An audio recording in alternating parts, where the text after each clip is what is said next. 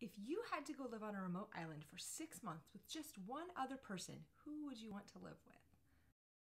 Hi, my name is Julie and welcome to my YouTube channel where I help parents and teachers find the next right book for their 8 to 12-year-old reader. If videos like these are helpful, you can click that subscribe button down below. That way you don't miss out on future videos. And if you like today's book, you can give it a thumbs up. That way I know to find more books like this one. Now let's talk about today's book. Today's book is called The Last Bear by Hannah Gold. And I thought, you know what? If we're going to spend this time talking about polar bears, it's only fitting that we dress the part. So let's go.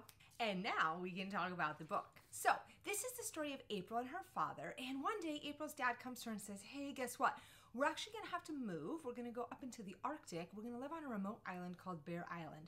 But spoiler, there's actually no bears on this island. So off they go. It's just the two of them. They're going to live there for 6 months. April's dad is doing some scientific research. And while they're there, she quickly realizes that her dad's going to be working a lot and she has a lot of time on her own.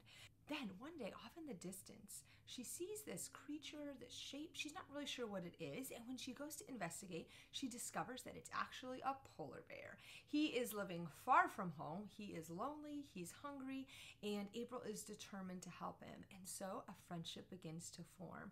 As the story goes, you get to watch this friendship deepen and develop between April and the bear and what both of them can learn from it and what they both have to give. Now, there are a few readers who I think will really like this story. The first one is kids who love animals. Generally, kids who love animals wish they could talk to them, have them as their friends, and they get to see what that would be like through this story. And so I think kids who are passionate about animals and like stories with animals in them are really going to like this book.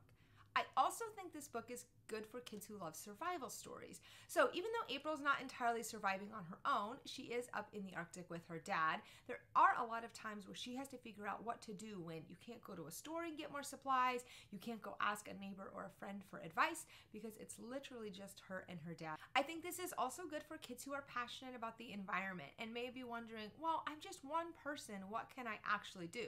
I think this book speaks to the message of what each one of us can actually do to have an impact on the environment. Now, parents and teachers, if you've been looking for a read aloud for your class or your family, I highly recommend this one. One, it's the right length. There's nothing worse than getting stuck in a read aloud that just goes on and on and on, and it consumes a lot of your time. I think it also provides a lot of great discussion questions, and there's a lot of springboards for learning different things, and so I think that is really helpful in a read aloud. Also, the kids are going to want to keep turning the pages because you want to know what happens to April and Bear. And so anytime a book keeps kids engaged like that, I think it makes a great read aloud. So go order your copy of The Last Bear today and happy reading.